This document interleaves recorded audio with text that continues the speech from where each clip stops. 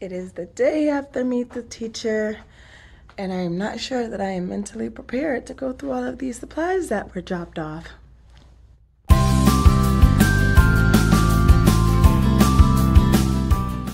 So before I do anything overly productive in my classroom, I think I need to tackle all of the supplies that were dropped off. So I'm taking the sign-in sheet. I've numbered them so each kid has their number and it corresponds to the number that's on their bucket. And I'm going to be making them labels. I label everything, every folder, every notebook, every crayon box, everything. And so that way there's no confusion throughout the year, and I save it so if I need to reprint more, it's cool. And you print them on shipping labels. Easy peasy, lemon squeezy. Now let's label some stuff.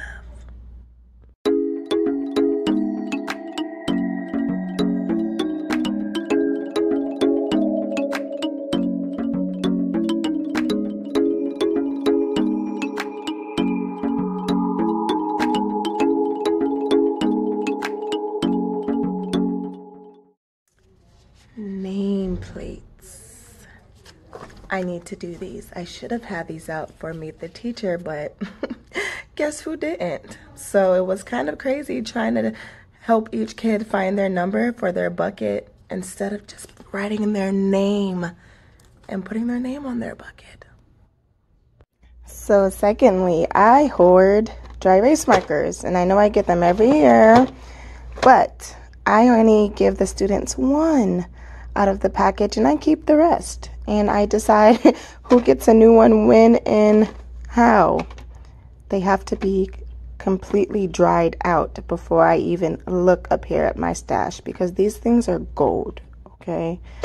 So I'm getting ready to take them all out of the package and get my new ones that I got this year and put them in there and put one in everybody's box.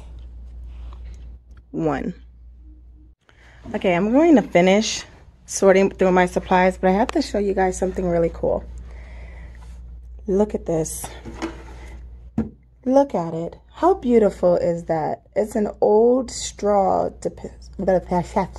dispenser, and you put your sharp pencils in there, and watch. Ah, there's a pencil! That is so cute.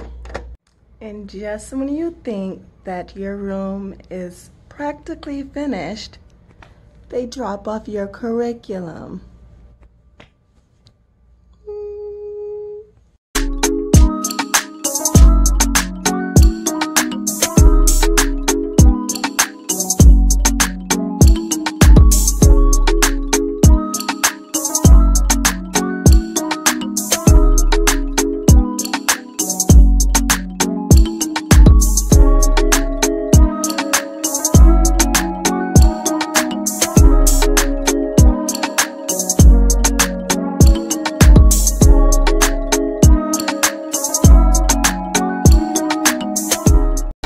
Here it is.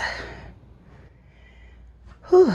All, I don't know, 10 boxes? Yep. Nice. So after I unboxed all of my new ELA curriculum, I don't really like it.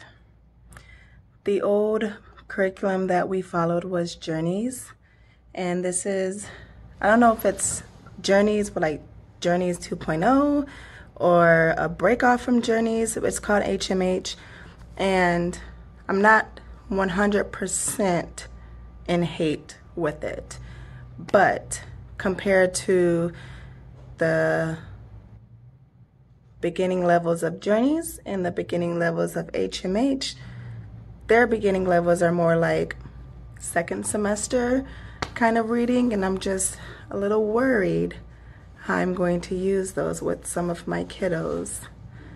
But they have a bunch of online resources that I have yet to dive into or even look at or even think about looking at, but now I'm gonna have to get on that ASAP because I have to meet the students where they are. And not that I have low expectations, but I'm pretty sure they're not going to be on that level walking in to first grade.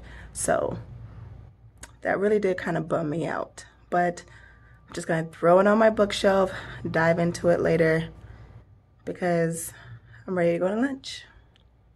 Now that I think about it, I really should have unpacked these boxes over there near the bookshelf that they're going on.